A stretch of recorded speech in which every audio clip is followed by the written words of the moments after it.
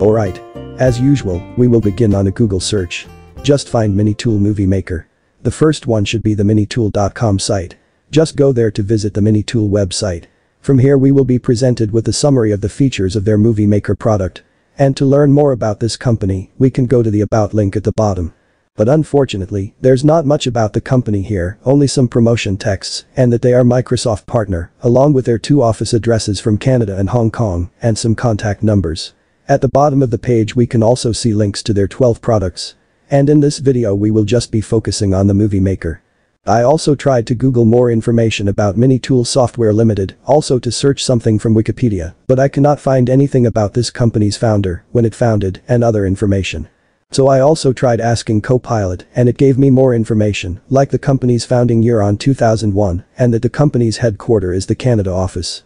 Other information here are the same thing from their website. It still did not specify who is the founder, so I ask again specifically that question. It says that the founder is a guy named Wei Ming. But it says here that he founded the company in 2009, which is a contradiction to 2001 that it mentioned earlier. So I will take all of these information with a grain of salt, as they are inconsistent. Moving back to the MiniTool.com's main page, let's go back to the top and open the pricing page. Right off the bat, I would say that this pricing is a bit on the expensive side. If you compare it to something like Wondershare Filmora, which is a more matured and advanced video editor, this MiniTool Movie Maker is more expensive. The only better thing here is the free edition, which Filmora does not have. And with the free version, you can already have all the video elements, export up to 4K, and without a watermark, which is a big thing. On top of that, you also can export 3 videos without limits, and then have 2-minute video export afterwards. I think the free version of the MiniTool Movie Maker is enough for most people. But for the subscription prices, I will definitely go with Filmora, which is cheaper and have way more advanced features than MiniTool Movie Maker. Although MiniTool sometimes offer promos like this up to 60% student discount as of the time of filming this video. Okay. Let's start using this tool now by downloading the installer. It will download a 2 MB executable file as its installer. Once done, just open that exe file, then click Install Now. It will first download the installer files, which took 30 seconds for me, but of course this will depend on your internet connection speed. Then it will do the actual installation, which took 57 seconds for me.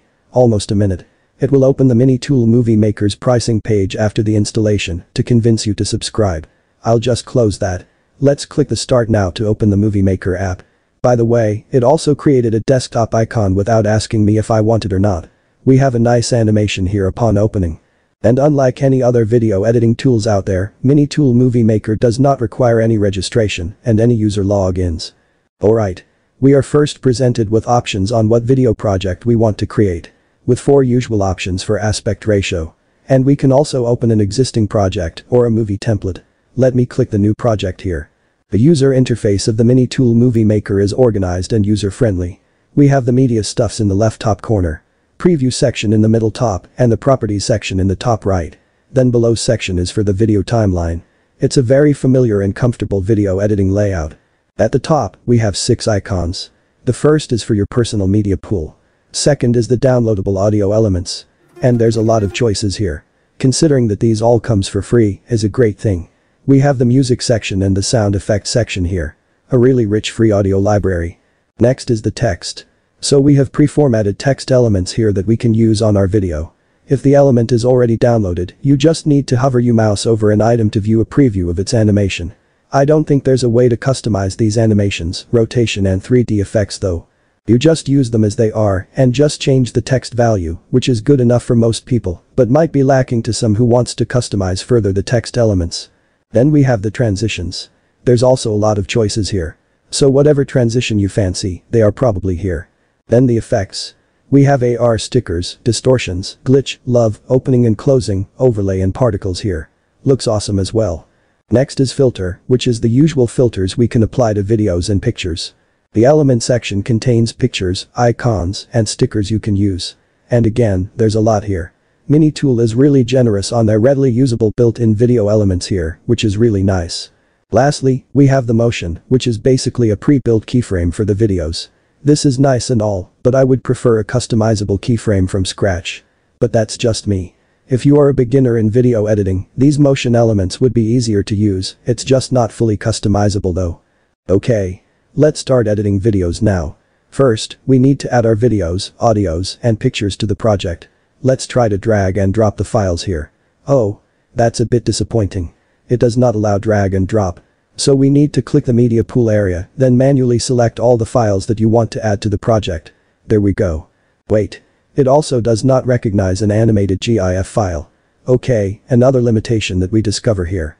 Okay, our files have been added. And on the left side, you can further filter the files by clicking the videos, music and pictures section. To start laying out your video, just drag and drop the video or picture to the timeline below.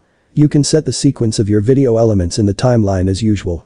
Then we have this pointer here which you can drag and drop to a specific point in your timeline, and the preview will show that point.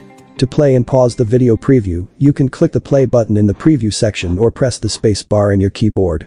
To add a music media, you hover the mouse to the media and click the plus icon or drag and drop it to the bottom track of the timeline.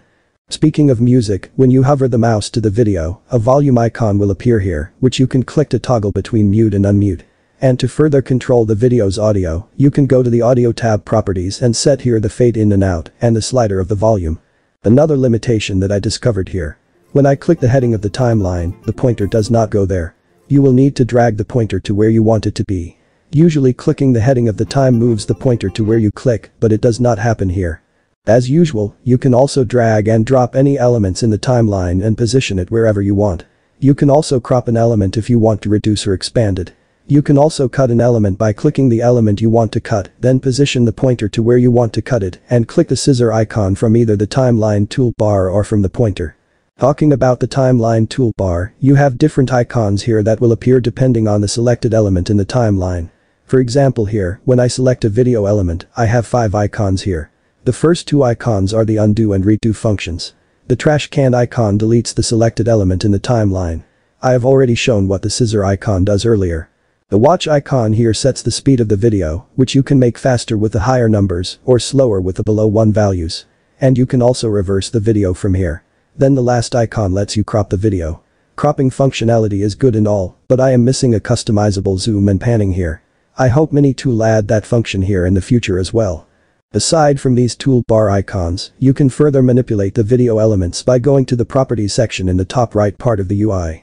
These values will change depending on what element is selected in the timeline.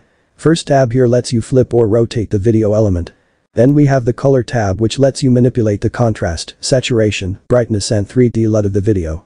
This is good enough, but I would prefer to have a complete color manipulation though, like what Filmora has, which includes properties for shadows, lights, sharpness, vibrance, and many more. Next is the speed tab, which just like the watch icon in the timeline toolbar, lets you manipulate the speed of the video. This setting is limiting though, or you are only allowed to select a certain value for speed. It will be a lot more useful if the user can enter a certain value of speed here, up to a 2 decimal point value, so that the user has the full control of what speed the video will be. This is very helpful, especially if you are syncing the video with an audio narration. Unfortunately, setting a precise speed value is not possible here. And lastly, we have the audio tab, which I already tackled earlier. As we've explored at the earlier part of the video, you can use all of the built-in, readily available, free video elements here. Like adding a title page, for example. Just download the one you like, then add it to the timeline, and then set a proper text for the title. We can also add a text to the time, which is useful for captioning something that is happening in the video. All built-in elements are added in a separate track. As you can see here, all the text element we added are in track 1 now. The transitions are then added to the small squares in between the video elements. Just select a transition you want, then drag and drop to those small squares in the timeline. We can also add other elements here that you want to add and just position and place it to where you want it in the video. If you want to create a new track, you can just click the plus icon in the top left corner of the timeline section or just drag and drop an element in a new track. While we are in the topic of the tracks, I also discovered a very disappointing limitation of this MiniTool Movie Maker. Although it allows multiple tracks for built-in elements, it limits the video, picture, and audio tracks to just 1 track. I always put my logo here as a small video watermark at the bottom left corner of all my videos. But because MiniTool Movie Maker does not allow me to have multiple video and picture layers in the timeline, I am unable to do this here.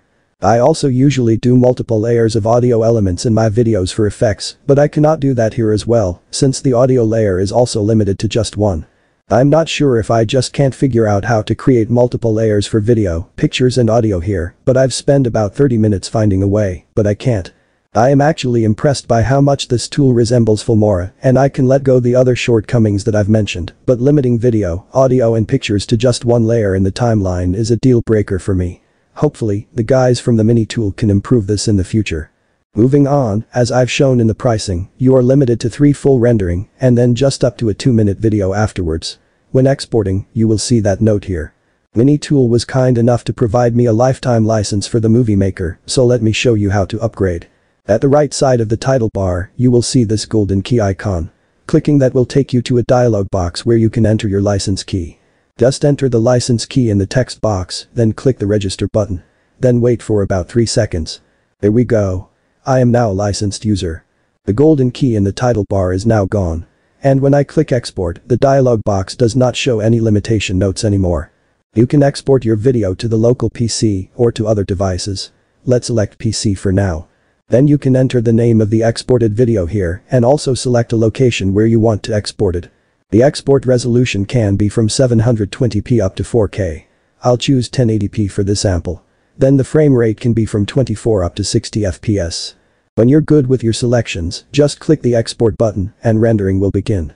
This 38-second 1080p video took 45 seconds to export and produced a 33 MB video file, which are all good. Alright. MiniTool Movie Maker is a mixed bag for me. On one side, the user interface, controls and features are on par with the more famous and bigger video editing company products. But on the other side, it lacks the little things that makes video editing easier, and that one deal breaker for me, of course. On one side, it has a really great free package with tons of free videos elements that you can use readily. But on the other side, it has a steep price for its paid packages as compared to the more well-known and advanced video editors like Wondershare Filmora. I do like how MiniTool Movie Maker has laid out the video editor user interface. It is a familiar layout to most people, it is user-friendly, and it's really easy to navigate through it even if you are a beginner in video editing. The properties and functionalities within the video editor are also great. Although it lacks some of the features that I am familiar with, it still can be considered a complete package for functionalities. Everything you need for a basic video editing are here, and then some more. However, for someone like me who has been editing videos every weekend for more than 4 years now, there are certain functionalities that you are very used to, that when you use something like this MiniTool Movie Maker, you immediately can feel that this certain feature is missing. This, of course, is a subjective matter since I might be using these features a lot, but other people might not care about it. And the nitpicking level of items that MiniTool Movie Maker don't have, I do miss that I cannot drag and drop files from a Windows Explorer directly to the editor's media pool. I miss that I cannot just click the header of the timeline section to move the pointer there. I miss that I cannot customize further and do a 3D text and also manipulate the color properties further.